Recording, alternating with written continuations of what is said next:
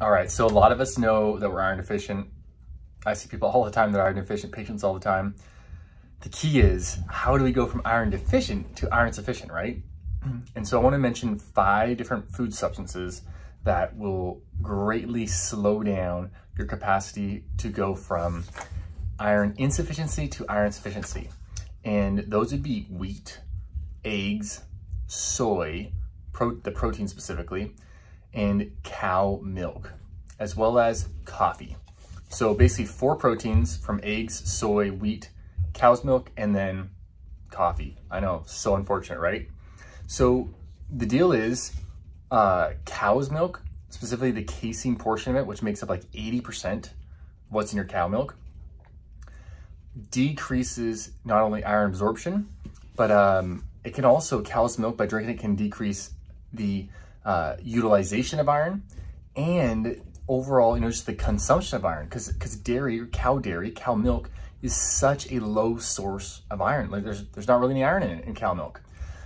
So if we're consuming a lot of cow dairy, and this is especially important for children and even in infants who are on cow milk formulas or just being given cow's milk up to, a couple years old, because, if you consume over 13 ounces, anywhere between 13 and 20 ounces, that's considered excessive amount of dairy input, of cow milk input. And your chances as a little toddler, little nugget, to be iron deficient is actually really, really high. And I've seen this happen before. Kids getting super anemic, iron deficient, because of dairy input. And you know that, low iron has increased risk of febrile seizures. My child had a febrile seizure once, terrible experience, you don't want that. Even though it's generally not a long-term negative impact on the child, it's still just traumatizing to the parents mostly. So casein inhibits. So the first part is you drink dairy and it slows down, there's just not enough iron in that. So you're just like consuming all these calories that are iron deficient, right? And you're already iron deficient. And then the absorption part comes in where, casein inhibits iron absorption, and then calcium can inhibit iron absorption by almost 50%. That's a lot of inhibition right there, right?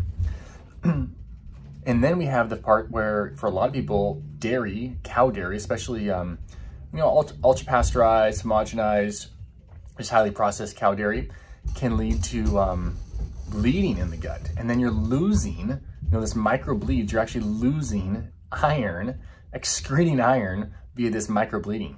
And if this happened for a 6-month-old, 12-month-old, 18-month-old, that can be really serious, and you lose a lot of iron that way.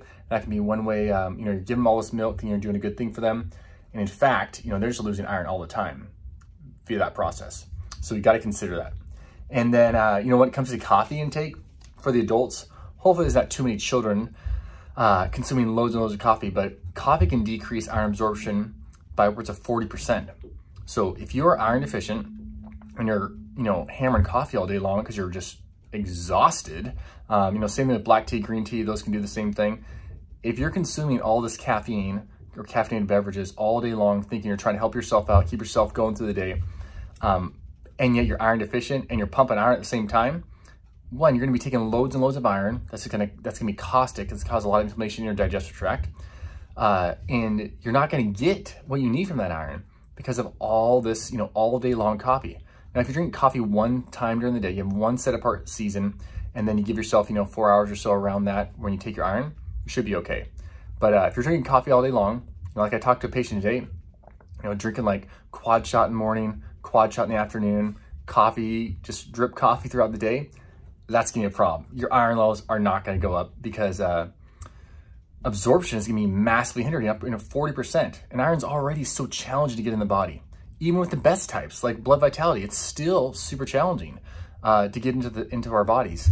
So we want to open up every avenue possible.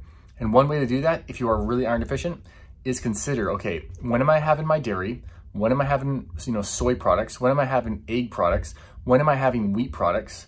And consider that, a lot of times the egg, soy, wheat products are in all kinds of processed foods. So you got to make sure, if you're eating like 2 eggs in the morning, taking your iron at lunchtime, it's not gonna be a problem. But if you're eating 2 eggs and then you're having your iron, that could be a problem. Or if you're eating, processed crackers and chips and cookies and all this kind of stuff, you could end up, eating wheat products, eating soy products, eating egg products all day long, including the dairy. Next thing you know, you have all these signals to stop iron absorption going on 24/7. And you're wondering, why am I taking massive doses of iron, having all this GI upset, feeling terrible, not seeing any results? My ferritin's it's not going anywhere. And it's just because these foods are getting in all day long. So consider the eggs, the soy, the wheat, the dairy milk, especially the milk part of cow dairy, and your coffee intake. And let's make some ground and get your ferritin level up so you can experience life at its fullest. All right, Dr. Matt, please let me know any questions, comments, things you're thinking about, considerations you're having related to iron deficiency. Love to hear about them below.